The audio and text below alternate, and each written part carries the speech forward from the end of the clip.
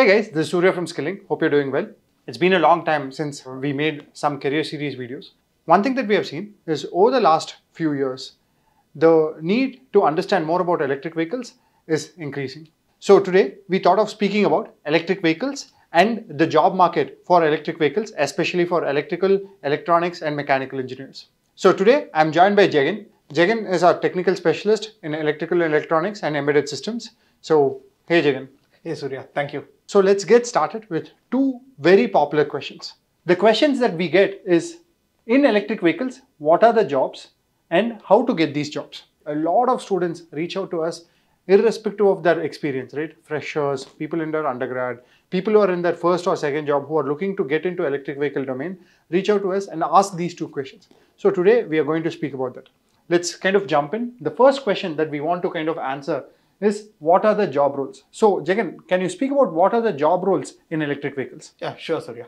Before we get into understanding the job roles that's available in EV, first we will understand what is there or what kind of workforce is actually needed for this market. The viewer should have a proper understanding of what are different subsystems that's getting into an electric vehicle. At the end, if I'm going to get a job in EV market, I'm going to either work on inverter, charger, DC-DC converter or motor controller or a battery management system.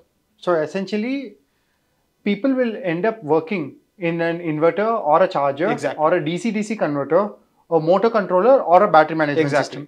And all this are combined into a particular system which is called an electric vehicle. Yes. Right? Yes. And all these are called embedded systems. Yeah. So the simple definition of embedded system is any system that has some sensors and that is running an application logic which is driven by a microcontroller. That's what you call it as an embedded system. So if you jot down this, all these things can be, or all the subsystems can be viewed as a embedded system by itself. So in this embedded systems, what are the job roles? What kind of roles should students apply for?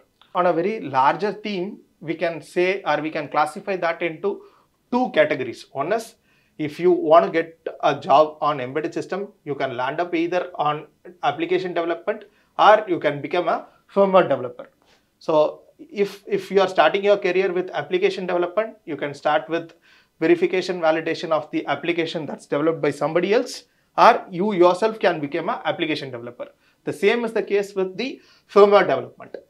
So you can become a firmware developer or you can end up becoming a firmware validation engineer. And a lot of jobs are in the firmware development and validation aspect of it? Yes. Okay. Can you speak about the thought process, right? Like say for example, application development or validation. What kind of applications do they develop or validate? Yeah. Let's take an example of motor controller or battery management system. So the main functionality of battery management system is to identify or estimate the health of the battery and identify the state of the charge of the battery. For example, everybody use our common mobile phone. You will see how much percentage of battery is remaining. The same should be estimated and should be indicated to the user in a EV.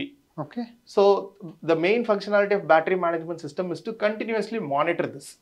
So this becomes your application. Okay. So if I measure the current, from the current, if I estimate the SOC and if I find or if I relate a mathematical expression or if I develop a logic to compute this, that becomes the role of an application developer. Okay. Whereas the whole system is going to run on a microcontroller which is reading the value from a sensor. So integrating the microcontroller and the sensor part and writing the necessary basics driver software for reading the sensor value, all those things will fall under the firmware development. Okay, since there are a lot of components, a lot of firmware development roles are essentially needed. Yes. Right? Yes. So great. So now that we know a lot of job roles are in embedded systems, even for electric vehicles, and in embedded systems, firmware development and validation has the higher number of job opportunities across the category, from a fresher to a 2-year experience to 7 years experience. Right? Yes.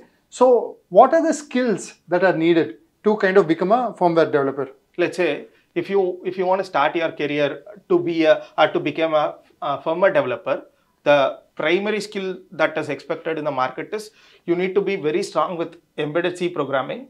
When we say embedded C programming, the essential skills that are required is bare metal programming, microcontroller hands-on knowledge, and the communication protocols. So when we say microcontroller hands-on knowledge, so people should have a very clear understanding about ARM architecture.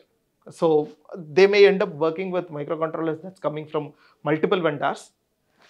So anyone with better understanding on a 32-bit ARM architecture with a solid C programming can potentially become a firmware developer and a validation engineer if they are having even 0+ years of experience. So you need to have a background on testing tool and decent exposure on tools like VectorCast or LDRA. Okay. Along with very good sense of programming. Okay. And so that's what they get with Embedded 6. Exactly. Embedded C essentially gives them a good sense of programming and an exposure on LDRA and knowledge of Mr C will be very helpful. Great. Yes. Then comes your bare metal programming, microcontroller, hands-on and communication protocols. Yes. Can you dig deeper into these three things? So now we have mastered Embedded C essentials, or you became a C programmer. The next step is to understand the architecture of a given microcontroller and write your driver or write your application using Embedded C for that architecture. So you name any microcontroller that's available in market, which could be coming from Infineon, which could be coming from Texas Instruments, which could be coming from ST Microelectronics. All these primarily follows ARM architecture. So one should be very much comfortable with ARM architecture. They need to know what are the steps for writing or for doing bare metal programming, and what are common communication protocols, how can I use those protocols, and all. It's a very simple thing. You need to have exposure on one programming language, which is C, and one architecture. It could be a 32-bit ARM architecture, and you need to have basic hands-on on that microcontroller. So this alone is sufficient to get a job in the firmware development. Okay. So essentially those three fundamentals, right? I think the three fundamentals Jegan essentially mentioned was embedded C programming. Firmware development with the microcontrollers, yes. Right? And hands-on with ARM. Great. So these are three things to crack into embedded systems jobs or in specifically in electric vehicles, right? Exactly. Now, if we go into application development, what are the skills that you need to essentially have? So as I told you, application development is focused more towards the particular system. Let's say, for example, you want to design an application which estimates the state of a charge of the battery. Okay. In application development, you really need to have a very strong system knowledge. For example, if you are working on motor controller or if you are working on BMS, so you need to have what is the math behind that or what is that application is doing. And that application logic is implemented with tools like Skill-Lync or Stateflow. And the algorithm that's developed from Skill-Lync Stateflow is further converted into the code using some sort of automatic code generation tool. And then that is flashed onto the hardware. So in this workflow, one has to have a very clear exposure to how to validate the Skill-Lync model that's developed. So you need to have better understanding of what is model in loop simulation, what is software in loop simulation, and what is hardware in loop simulation. So if you master these three skills, you will become a better application developer. Even with 0+ years of experience, you may end up having a good job, or you can aspire to start your career with application development. So one of the things that we hear about is essentially there are almost 100,000 jobs in the embedded electric vehicle space alone, right? Yes, yes. What are the companies that are hiring? What are the companies that need these embedded engineers? Can you kind of categorize and essentially give some examples? Yes, we can categorize the job into multiple groups. Let's say, for example, we have OEM, like let's take Tata or Mahindra or Volvo, whomsoever it is. So any original equipment manufacturer who essentially manufactures a car is a OEM. Is a OEM. Right. So business starts from them. Let's say Tata is making a infotainment system, or let's say Tata is making a electric vehicle. They themselves can make a battery management system, or they can outsource, or they can buy a battery management system which is developed by some other solution provider. Okay.